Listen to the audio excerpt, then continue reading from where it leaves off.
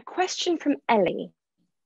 How do you start when you're turning a play into a short story? Ellie, a good question. It's exactly the question I asked myself before I started this cape all those months ago now. Well, first of all, what do? You do the same, Ellie. You read the play. If possible, go and see the play, which of course I couldn't do as in shut down, or look at a film or two of the play, because there's films of most of Shakespeare's plays that you can get. So I read the plays again, and that was interesting because, if I'm honest with you, I hadn't read some of these plays for a very, very long time, some since I was at school, and some really not at all. I'd seen them on the stage and on film.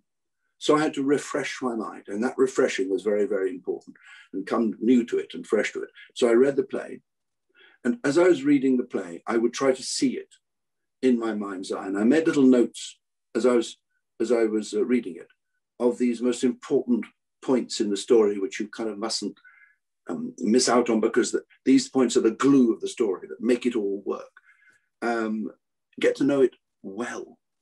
I think that was really important. The most important thing with any story is that you believe it when you're telling it. And it's quite hard when you're doing a retelling to do that, because you haven't invented this yourself. It's another person's invention. And you have to almost climb inside the mind of, in this case, Shakespeare, and kind of tell it with him. Tell it with his words in your head, with his spirit in your head. But then, of course, from time to time, you will be adding something or subtracting something. That's the way of retelling. It's sort of what happens. You have to make it your own. Tell it.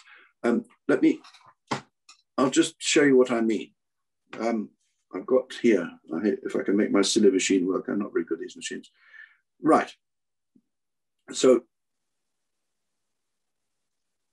there's a play I became very fond of during this retelling session, and it's called The Winter's Tale. And I knew the play, I'd seen it, of course I had. And it was complicated. Very often his stories are quite complicated. They weave in and out. Nothing is simple with Shakespeare. He doesn't do simple. What he does is to tell stories about the complexity of people's lives. And Winter's Tale is like that. I'm going to read you the first paragraph, which is like a setup paragraph, just to give you some idea of the first thing that I do. So I've read the play, I've got it in my head, I've thought it through, and now I sit down with my empty piece of paper, Winter's Tale, by William Shakespeare, retold by Michael Morpurgo. Here it is. It began well, a marriage made in beautiful Sicily, but in heaven too. Many said at the court of Leontes, king of Sicily. The king and his wife Hermione, who was as modest and kind as she was glamorous, had always been the happiest of couples, and so devoted to one another that it sometimes seemed they needed no one else around them, that they lived simply for each other and for their little son, Mamilius, their pride and joy. And soon there will be another child in the family, a perfect family and a perfect wife. Well, life ain't like that.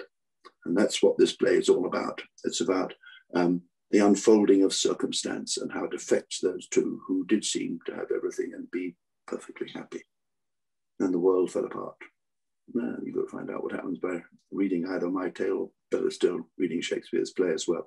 But that's what I try to say. Read the play, see it in your mind's eye, as Shakespeare used to say, in your mind's eye, know it really well, and then sit down and I just tell it down onto the page and forget Shakespeare. That's very important. Don't keep Shakespeare's words in your head. Otherwise, you'll just use all his words all the way through, and then there's no point in doing the retelling. And it's quite difficult, I have to tell you, when you've read Shakespeare, to put his words out of your mind, because they have a habit of staying there. Thank you for your question.